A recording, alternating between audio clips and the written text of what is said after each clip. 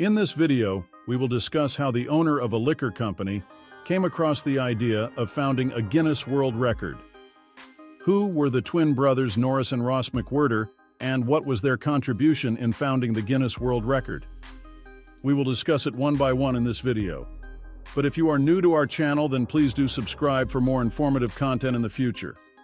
Let's start. Actually, the idea came about in the early 1954 when Sir Hugh Beaver, the owner of the Guinness Brewery, attended a shooting party in County Wexford. There, he and his hosts argued about the fastest game bird in Europe. Either it is the golden plover or the red grouse, but failed to find any authentic source.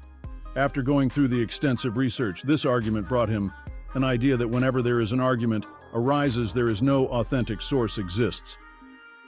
So he hired the twin brothers Norris and Ross McWhirter, who were at that time running a fact-finding agency in London. Guinness Superlatives was incorporated on 30th of November, and the office opened in 2 rooms in a converted gymnasium. After an initial research phase, McWhirter brothers began working on writing the book, 18 to 19 hours a day, including weekends and bank holidays.